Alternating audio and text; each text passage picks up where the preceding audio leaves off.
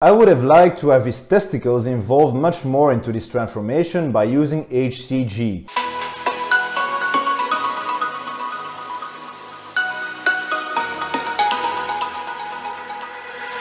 Hi folks, it's Uranus, and in today's video I will go over the last part of Brandon Westfall's story on the episode of The Doctors about the 27-year-old man that hasn't reached puberty yet.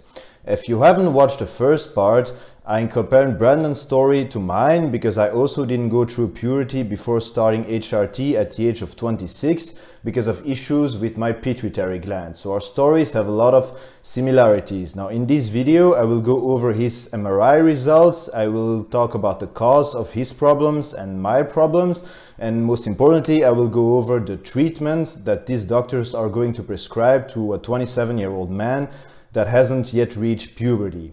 So let's watch this video together. Let's look at the MRI here, Dr. Jabbour, and highlight what you're looking at and some concerns you may have had when you saw this MRI. Thanks, Travis. Well, what we have here is a beautiful midline sagittal view of the brain, which looks normal, but we need to zone in on the pituitary to really look at the anatomy. When we magnify just the pituitary looking from the side, that's front and that's back, we see a normal pituitary encasement. The shape of the pituitary, it's called the sella turcica, and the hypothalamus are in a good position. And on the next image, when we look from the front, and for everyone watching right now, you may be looking at this image and thinking to yourselves, oh, that's just a small little part of the brain, but the pituitary dictates the production of so many hormones in the body, including sexual hormones. That's why the focus right now is pituitary gland and what may be going on there. So in this image, there were some things that looked interesting to you. So first of all, I don't think there's anyone watching this that actually thinks that the pituitary is just some small gland in the brain, a small part of the brain that is basically useless.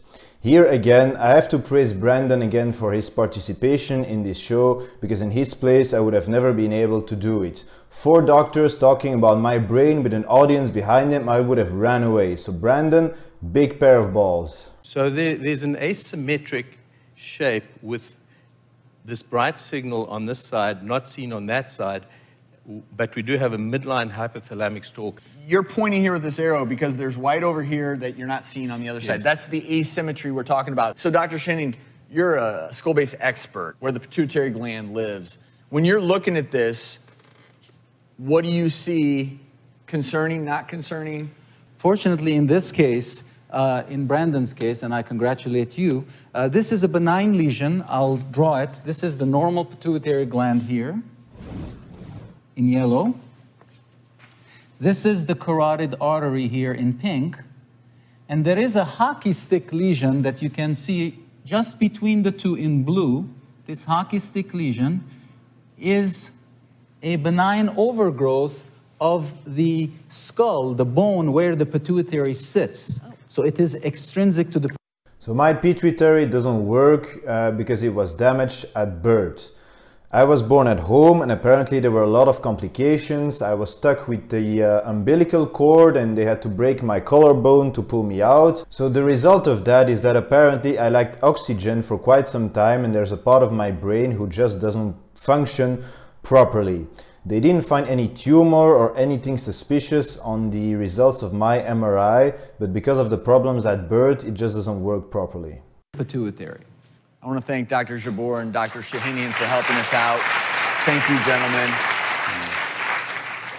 Now, Dr. Spitz, a couple other things I want to look at, because we mentioned before, Brandon, you lack a sense of smell. And this image from the MRI shows potentially why. That's correct. These bright areas right here, there should be the nerves for the sense of smell, and they're gone. There'll be a darker signal there. And the nerves for the sense of smell, when they form, they also bring along with them the nerves that stimulate the pituitary gland to release those key hormones for puberty and sexual development. And since those nerves for the sense of smell are gone, those nerves that control the pituitary are gone, and that's why Brandon has this syndrome.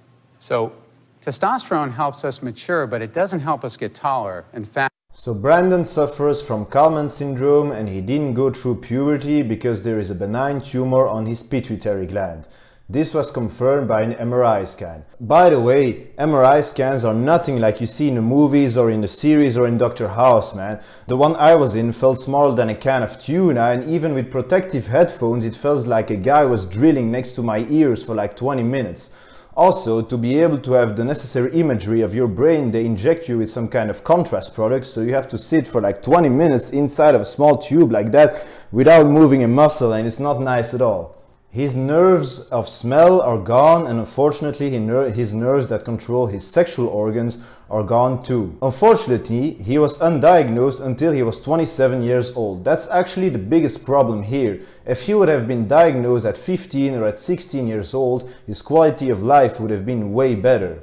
The treatment here isn't necessarily the problem, it's the diagnosis that is the problem. Very often when you're a teenager, doctors will not diagnose this correctly or not even take it seriously. Brandon isn't the only case of Kallman syndrome that I've seen online and that waited years or even decades before having a proper diagnosis.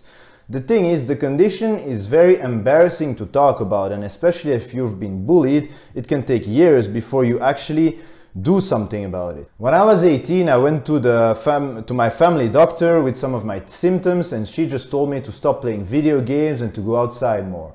In fact, it stops the growth of the bones by closing the growth plates. But in Brandon's case, because his testosterone is so very low, these growth plates never closed. And everyone look at this right here. You see where the bone is a little bit lighter through here? That is an open growth plate. The bone, it should be like the rest of the bone, that darker white. And because you see that growth plate, it means that literally his bones...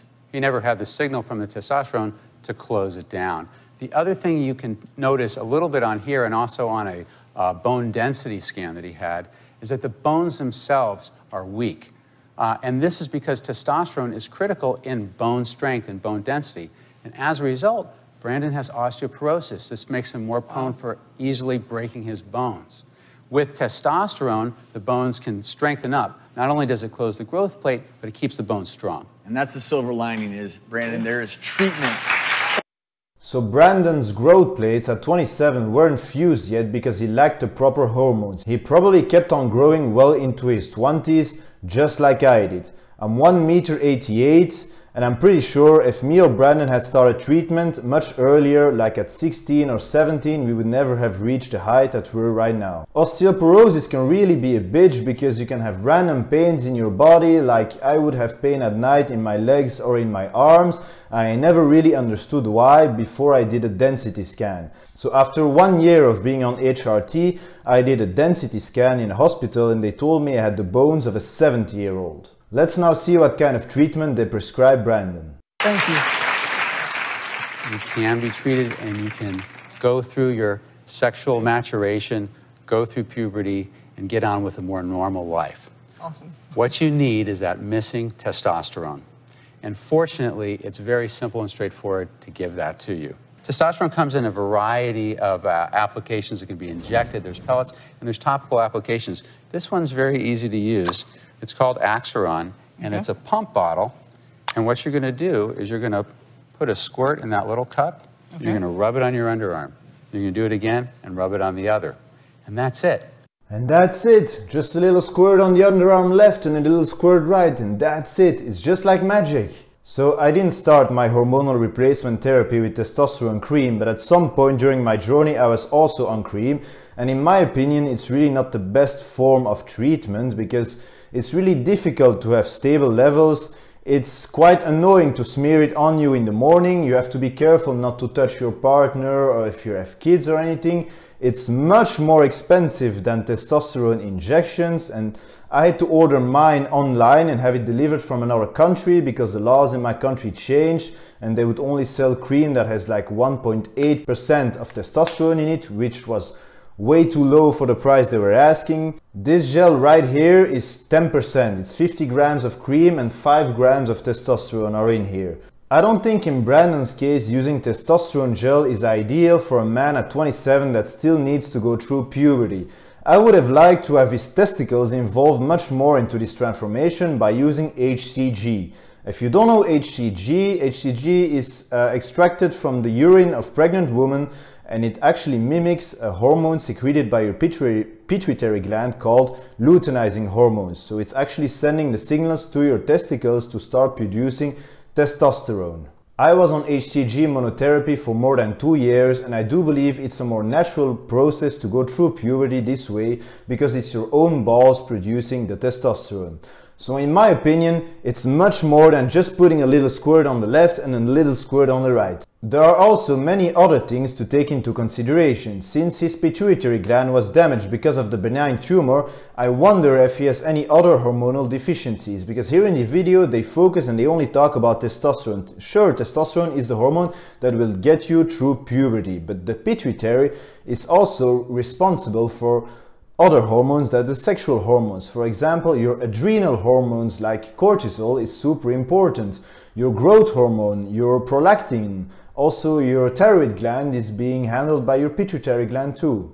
Now, these are just examples. This little gland in our brain is at the center of our hormonal health. My pituitary doesn't work properly because of problems at birth, and the signals being sent from my brain to my testicles never arrive, so the guys down there, they never did anything, so no puberty. I have never produced my own testosterone naturally. Now, other than testosterone, because of my pituitary problems, I am also on thyroid hormones T4 and T3, I am on growth hormone, and I have for some time been on cortisol replacement therapy because my adrenals produce too little cortisol, but right now I'm not on that treatment anymore. So it would actually be very interesting to see Brandon's blood results. I don't get why in this episode of The Doctors they didn't talk about anything else than testosterone.